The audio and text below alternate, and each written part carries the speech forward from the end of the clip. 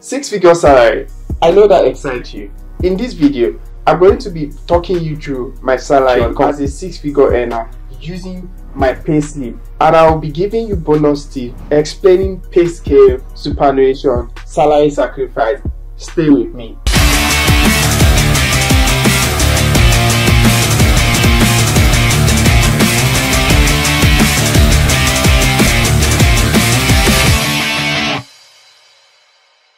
Welcome friends. Today we're going to be diving deep into the world of no-code tech career, and I'm going to be sharing exactly what I make as a Scrum Master working here in Australia.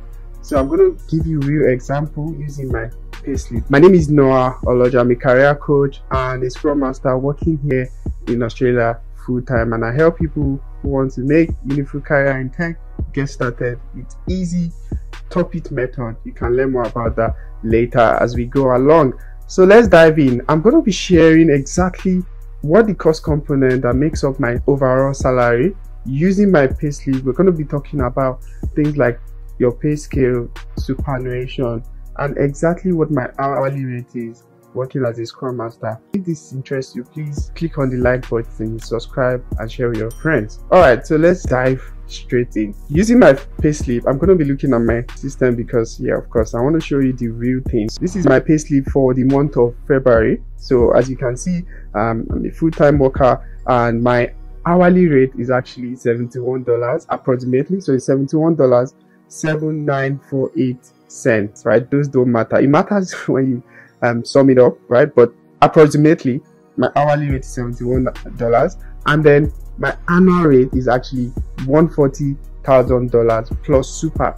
So the way Australia runs, there's a super guarantee that every employer has to pay to all employees. So you have to really pay attention to this, because if you get a job and they say, hey, we're going to pay you $120 excluding super, now that is a higher pay than when you get a job and they say we're going to pay you $120K plus super. It means that everything is encompassing. They're going to pay you your super out of the $120,000, which will reduce your take home at the end of the day. All right, let's dive into the actual salary breakdown using my pay slip. So in the month of Feb, basically you can see that I went on annual leave. So using my hourly rate at $71, you can see the calculation here, summing it up to $1,076, and then my ordinary monthly pay, which is the actual time I worked in the month, is 132.50 hours, calculated at $71 approximately, gives me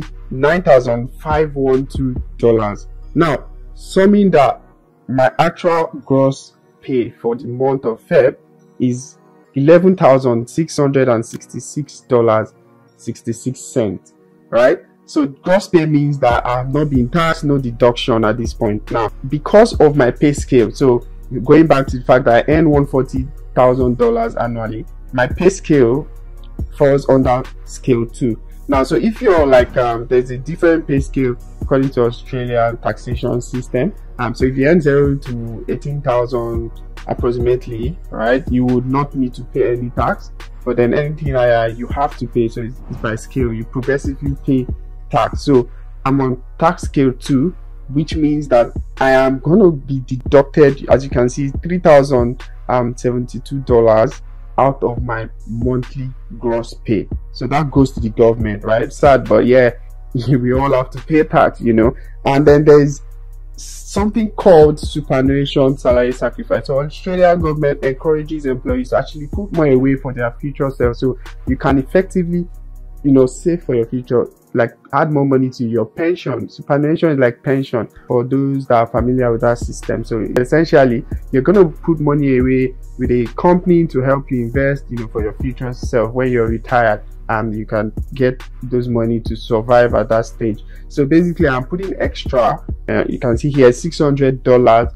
I'm putting that away as salary sacrifice basically. So you can check with your employer if they offer salary sacrifice. I really encourage it. It's also very tax efficient. So if you're a high earner according to the tax system, I don't know if I am, but anyway, you can actually use this as a tax strategy as well. So in terms of my own employee, my own gross payment, I actually get my net pay, which is 7,994.66 cents. So the actual money credited to my account every month is $7,994, which is not bad. You know, I know some of you might, you know, would all think about this number differently, but for me, I think that, you know, talking about some of the perks is that you can get good enough salary and have all the flexibility, you know, freedom to do the things that you want and you really enjoy doing. You can innovate, you can spend time with your family.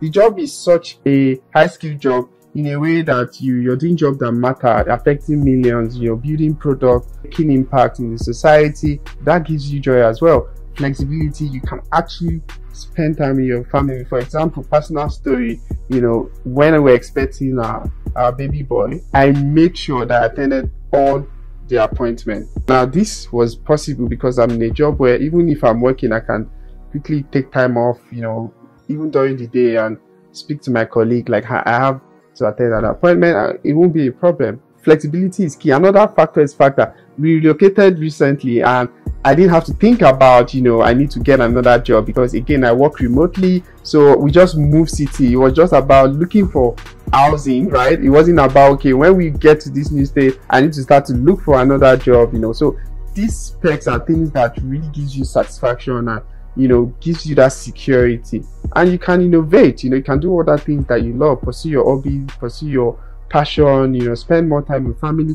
What greater thing can you actually ask for? Now, away from that, still in the topic of superannuation, the government also has a law, like employers would have to pay you super guarantee of 11%, right? Basically, they have to pay 11% of your salary, whatever, maybe monthly or annually, into your designated super fund. So the company that will actually manage this fund for you for the future. So I think this is a very good system, and make sure that, you know, when you're retired, you're not at the mercy of anyone, and depending on how much you worked, you should have some money to sustain your life at that stage. Now, if you want to know more about that, you can check the ATO. Now, if this video is any value, please smash the like button and subscribe. Turn on your notification bell for more videos like this. Please watch the next video. I'm going to be talking about contract versus full-time employment. Which one should you go, and what are the pros and cons? So if this interests you and you want to stay in the know, please hit the notification bell so that you get notified when we publish this video. Thank you, and see you in the next one.